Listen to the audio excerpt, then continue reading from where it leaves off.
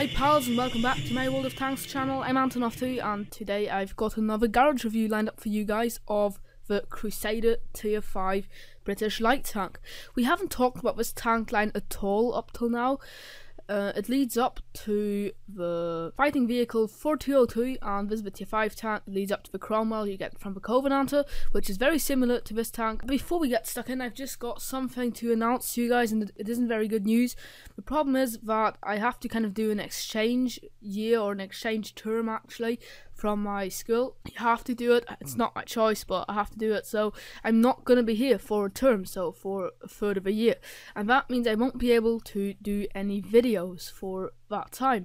What I've done is I've produced a lot of videos in advance, and I've asked my dad, and he's agreed to upload 2 week spot videos and 1 gameplay video every week. So you're getting 1 gameplay video, 2 week spot videos in a week. I'm going to be home for Christmas, so I've got 3 weeks of Christmas holidays then, so I can make videos every day and so on, so you've got something to look forward to.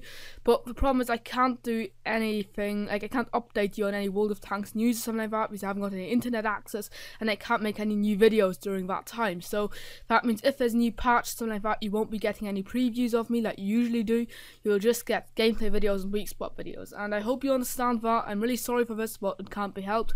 And after that, I'm going to be home again, and I'm going to make up for it with making a video every day for 3 weeks when I've got my Christmas holidays. Now that we've got that out of the way, we can get stuck into the tank, the Crusader Tier 5 British light tank. And I just want to get something out of the way, or another thing out of the way, before we look at the stats and so on, and that is that I really hate this tank.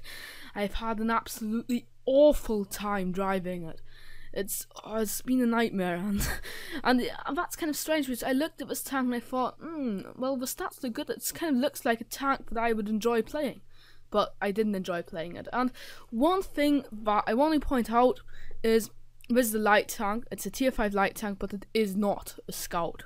You might think Tier 5 light tanks like the Chaffee, for example, are scouts. This one isn't.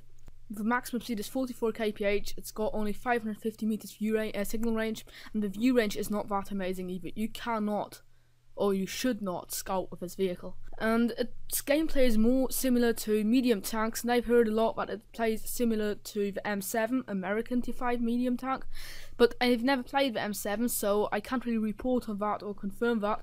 What I can confirm is that it plays very, very similar to the T-34, the Russian Tier 5 medium. And that's kind of strange, because I really, really liked playing the T-34, or I still like it, but I don't like playing the Crusader. The Crusader's got a lot of hit points for a Tier 5 light tank, 450. That's average for a Tier 5 medium tank. It's got exactly the same amount of hit points as the T-34 has, so that's quite a lot for a light tank. But I'm not really going to review this as a light tank. I'm going to review it as a medium tank, because that's really what it is. It is very, very light. It only weighs 20 tons. But it's got a fairly powerful engine. That means that this gets a power to weight ratio of 20.76, which is very, very good really. But it can only go 44 kph, but still this tank will feel very agile, but it is not as fast as other light tanks are, and it feels more like a medium tank when you drive it. It can turn its hull at 40 degrees per second, which is very fast, but it hasn't got any armor whatsoever, so just forget about your armor. Well, your turret can pull off some miracle bounces once in a while, but you really should not rely on it, because your armor just does not really exist. Your gun is a bit interesting. We'll have a look at that in separate. It's a 57mm gun, the same caliber that the T-34 uses. It fires 27.27 shots a minute, which is amazingly quick. That means that you've basically got a 2-second reload in between shots. That's insane. This tank's DPM is really, really good. Although the alpha damage is only 75 HP, combined with this rate of fire, that's amazing. Like, they're Tier 1 vehicles that look at this rate of fire with envy. The penetration is not bad, but it's not good. It's kind of lower average really for Tier 5. The penetration really can be a problem, especially if you're facing up against heavy tanks. As you'll be seeing in the gameplays, like I have problems penning the side of a T1 heavy tank from 200 meters distance, so that's a real issue. The accuracy is pretty bad, 0.41, that's one of the worst accuracies in the game, and 2.3 seconds aiming time is not bad, but for its tier, it's not very good. So, all in all, the gun has not really got all that much going for it except for the amazing rate of fire, but that's quite a big pro. If you fire this gun, it feels like you're firing an autoloader that never expires. You just go on shooting. You never have to reload your clip. That's really fun, and that's one of the amazing pros of this vehicle. And see, the turret traverse speed is 46 degrees per second, which is very good, and the view range is upper average for tier 5, but it is not scouting view range as well as the signal range. The signal range is alright, but it is not good for scouting. So all in all, this tank plays a lot like a medium, a lot like the T-34, and if reports are to be believed, a lot like the M7. One thing I forgot to mention, for those of you guys who don't know, this tank really existed in real life. It was a very important tank in the British Army. It was more or less the main tank, really, especially in the North Africa campaign in the early years, and it was only replaced by the Cromwell in 1942, but up till then this was the British standard tank of the North African campaign, and it could actually face down Panzer III and IV tanks fairly reliably. So when the Tigers came in, it kind of became a bit obsolete, and it couldn't really do the job all that well, so that's why they introduced the Cromwell, and for a while they also used M4 Shermans, which weren't all that great really either, but for early stages of the war this was a very fearsome tank. However, it is not really in the game. You've got two things going for you. The first thing is that you've got amazing DPM. I fear I can't give you the DPM because it doesn't show up here because it's a light tank, and I'm just too bloody lazy to work it out, but it's very good. It's one of the best DPMs, if not the best DPM at tier 5 probably. If you can catch enemies out in the open with no cover and they're lightly armoured, you can just hammer them with your autoloader light reload speed. And that's especially useful if you're trying to combat light tanks or artillery, because you can just really quickly take the health away with your rapid firing gun. And that's what this tank is very good at too, is taking out scouts and artillery. The other pro is that you're a light tank that plays like a medium tank with a pretty good gun really, and decent maneuverability, but the great thing that you've got as going for you as a light tank is that you sustain 100% camo value even while on the move. So that means a medium tank or a heavy tank or every other tank class in the game, once they start their engines and start moving around the place, they lose their camo value. Not so the Crusader, because light tanks keep their entire camo value, and that is very good. And that means you can really use that to your advantage. For example, driving along behind the bush row or something like that on Murovanka, for example, and you can really hammer your enemies and still sustain a lot of camo value, so that's good. You've got a very low profile, so that is a definite pro. Another advantage of this vehicle is that it's got very good gun depression, but that's the last good thing I've got to say about it, because the armor's bad. Like, one big problem is that your entire side is lined with ammo rack. Shots that penetrate in the center part of your sides will most of the time hit your ammo rack and damage that, and that's a real death sentence for this vehicle, because the only thing, or one of the few things you've got going for you, is the amazing rate of fire, and if that's away by the ammo rack damage, then you've got a real big problem. That's why it might not be a bad idea to fit a wet ammo rack on this vehicle. You could also get coated optics instead of wet ammo rack, that's your choice, but I'd probably prefer the wet ammo rack. Then you definitely also want to have the GLD and the tank gun rammer, because your aiming time on this gun is longer than your reload, so the GLD will really help, and the 10% to loading time, minus 10% to the loading time is always useful, especially on DPM tanks. I wouldn't recommend vents of this vehicle as little as I would recommend Brothers in Arms, just because this is a light tank with rapid firing gun and good maneuverability and so on, so all the numbers are pretty small, and 5% to a small number does not have that big an effect, so you will not really realize the difference as you would on a tank destroyer or a piece of artillery or something like that. So I wouldn't really recommend Brothers in Arms or improved vents. Now we're already on crew skills. Repairs would be a good idea on your entire crew. Your gunner, who is also your loader, should get safe storage, because that's very useful. I wouldn't really recommend 6th sense on your commander, because you've got an accuracy of 0.41 on your gun, so you usually fighting enemies at point blank range, and if you're at 10 meters distance to your enemy, that you don't have to be a genius to figure out that they've spotted you. So Sixth Sense is not really all that important on your commander. Camo wouldn't be a bad idea on your entire crew, however. As I said, I didn't have all that great experiences driving this vehicle, but I've had one decent game, and I want to show that to you. This is the first and last game you're ever going to see of me and my Crusader, probably, because I'm really looking forward to see the back of this vehicle. I really am. And this was the only game I ever had in this tank that I wouldn't have to be ashamed of showing to you. And that's why I picked it. And well, I hope this showcases for you how this tank's DPM can really eat up enemy vehicles if you set it to work correctly. But I've got real problems doing that, and this tank just simply does not work for me. So we're on Pearl River, one of my favourite maps actually. I really like this, and in this tank, this map's pretty good too because it favours medium tanks, agile tanks and so on. So I think this is going to be real good fun. But then again, I'm in my Crusader, so it might not. Although I've kind of ruined it already, haven't I? Because I already told you that I do alright. So, T1 heavy, and here you can see, like, we're at 440 meters range. That's quite a lot, actually. That's sniping range, really. And you can see we've got no chance whatsoever penning him. And with 0.41 accuracy, we shouldn't really be here. But, you know, just taking pot shots.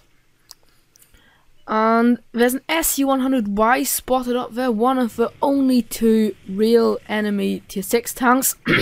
Sorry for that. I've also got a Hummel, and that is a really fearsome enemy because it's got, the SU-100Y's got this huge gun which can deal out 500 damage, so I have to be pretty careful because he can one-shot me. So right there you can see we bounced off the side of in T1 Heavy, and the T1 Heavy is infamous for having bad side armor, so yeah. I mean, he's at range, but it's not that far range. That's 250 meters. We should be able to penetrate him, but we ricochet over time, and then the Churchill finishes him off. So KV1, if we can't penetrate the side armor of a T1, we don't even have to try with the KV1 because his tracks are going to eat up everything. But look at the reload time. Look at the rate of fire. That's amazing. Now, luckily for us, he's got the stock turret, and he turns aside to us, so we can penetrate him. We miss, and he's finished off by the artillery. So there's an M7 spotted above me, a tank that's supposed to be the big brother of his vehicle here, but I've never played it, so I can't really judge. And the SU-100Y spotted ahead again, so let's see if we can get some shots at him. Just a pot shot. Didn't expect that one to hit. Aim, and yeah, okay. But that's a real problem. You see, the aiming time is longer than the reload. The reload is insane, but the aiming time is pretty bad. And that's why you really have to play this tank front up and not at range, because at range, your accuracy and aiming time is just not good enough, and that will really kill your DPM, because if you have to fully aim, then that will make your DPM a lot worse, because you can't shoot every time you've reloaded. You have to aim completely first, which will take you another half a second, which can be quite decisive really in a pinch. So M7's ahead, but the Panzer IV finishes him off, which is fine with me because, well, I probably wouldn't have mind. I would have had to take 3 shots at him to finish him off. It seems like the Panzer IV have a derp gun. So I'm really afraid about SU-100Y, but we have a light tank, or more like we have a light tank that fits the role of a medium tank. So medium tanks are the tank destroyer killers, so we should be able to actually win against him even if he's a tier 6 tank.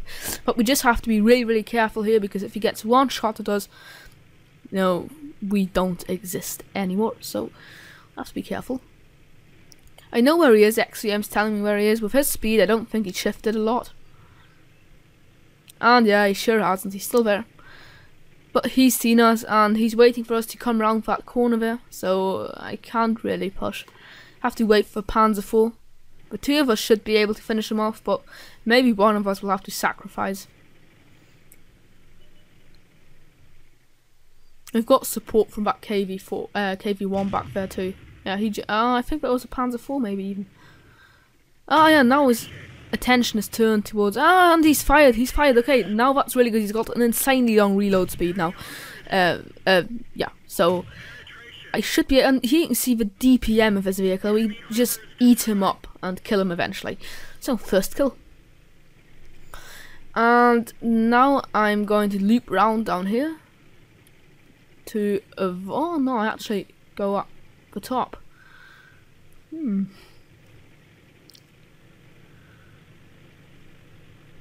And the scores in our favour, but they've got still this KV-1S, he's got this really fearsome 122mm gun, so we have to be careful here.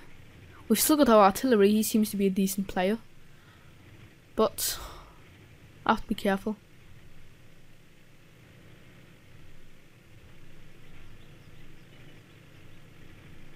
Okay, so there go 2 enemies spotted, and let's see if we can. Here you can see the great gun depression of this tank at work, and we get shots at the rear of the M3 Lee. This is what this tank's really good at: popping up behind enemies and just DPMing them to death.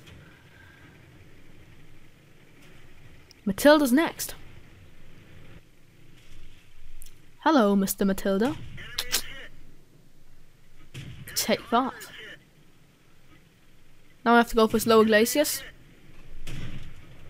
Glaciers again. See our gun depression's walking for us again. We miss him this time. Now the angle's too steep. I have to go for his up glaciers, but we can penetrate him easily and finish him off. So third kill. And now it seems like we will win this game because there's only the KV-1S and the artillery left. XVM's telling me that the KV-1S is over at D0. So I guess the RT's probably going to be at A7 or something like that. So I'm going to try to take the artillery out, and then we can all cluster around, try to take out the KV-1S. So I'm rushing forwards here, trying to get the RT before somebody else gets it. And oh my god, the KV-1S, oh shit, and he kills us. Okay, so that gun's a bit troll, but only a very little bit. Now, the KV-1S considered to be a bit overpowered, so nice game with a bit of a depressing ending there, but you know, that was the best game I ever had in my Crusader, and it wasn't a very good game. I mean, it wasn't an alright game, but it was not amazing, and yeah, I hope that really showed you how the DPM can really work for you, and how you can really just spam enemies. Well, they can just take one shot at you, you can shoot 3 or 4 times, so that's really nice. And this tank really excels at killing artillery and scouts or lightly armored targets, because your penetration doesn't matter, and at close range you can just really take them apart with your good DPM. So for some final words, let's go back to the garage. I'm sorry that I only had one game for you, but it was the only game that was acceptable that I ever had in my Cromwell, so sorry for that, but can't help it. So yeah, I'm not sure if it's the fault of the tank or my fault or whatever, but I just suck at playing it, and I cannot recommend it because I just had no fun in it. And let's see, if we look at the research, I'm only missing 2,300 experience to get the Cromwell, so I'm really looking forward to getting the Cromwell. I think that's going to be fun. Don't like the Crusader. If you like DPM vehicles, then you might like it, but I like DPM vehicles, and I didn't like the Cromwell. I thought I'd like it, but I didn't. So if you're heading down the tank line, you'll have to play it anyway. Just make your own opinion on it. I don't like it, and you know, now I've got my opinion, and that's what I feel like about this tank.